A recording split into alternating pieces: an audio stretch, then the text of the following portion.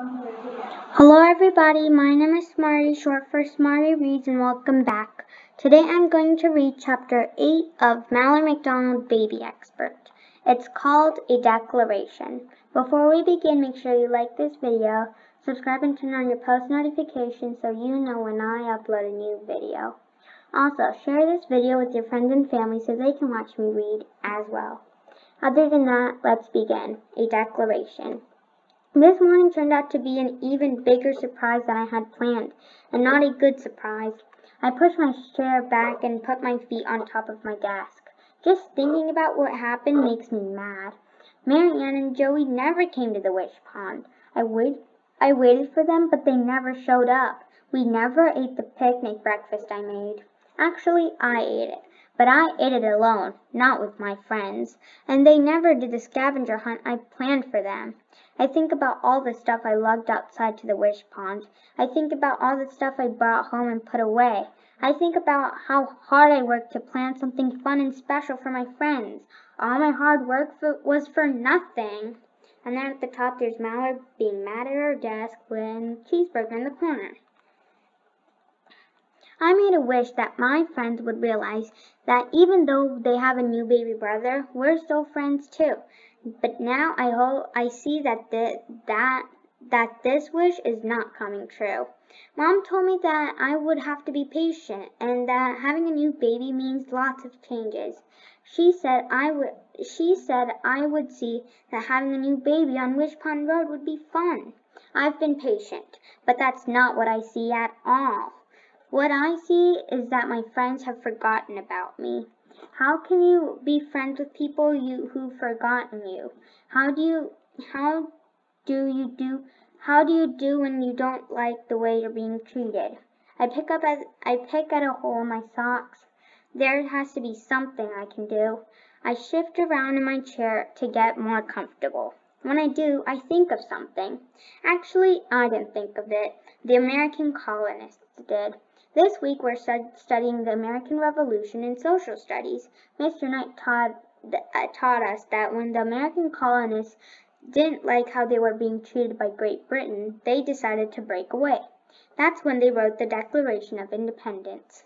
And then at the bottom there are two people who have the Declaration of Independence. And there's the British king that's very mad. We won't take it anymore. What they wrote looked fancy and sounded fancy too, but the meaning was simple. They didn't like how they were being treated, so they decided to take the matter into their own hands. I'm going to do what the colonists did. I'm going to write my own Declaration of Independence. Mr. Knight told us it wasn't easy for the colonists when they declared their independence, but in the end they were a lot happier. I don't think it'll be easy to declare my independence either, but in the end, I think I'll be happy too.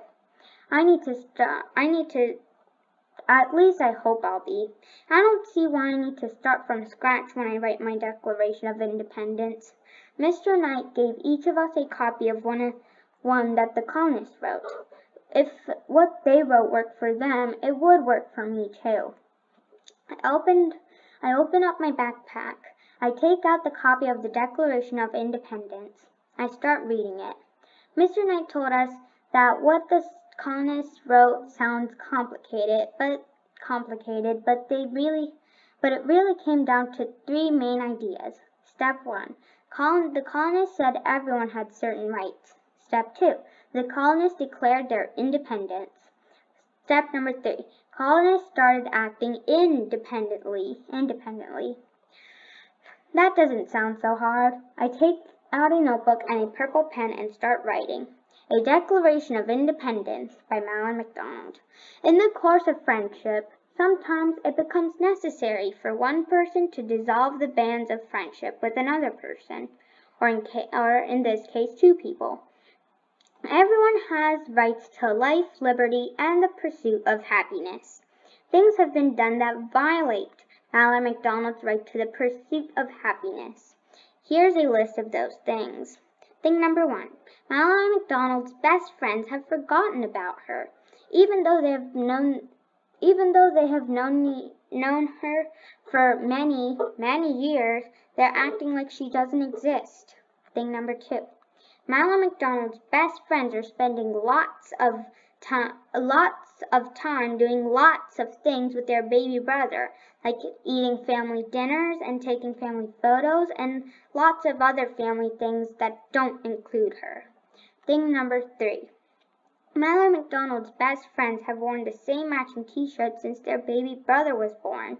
Not only does this violate the laws of fashion, it is also rude to Mallory McDonald, who has always been the one to match her lifelong best friend, Mary Ann.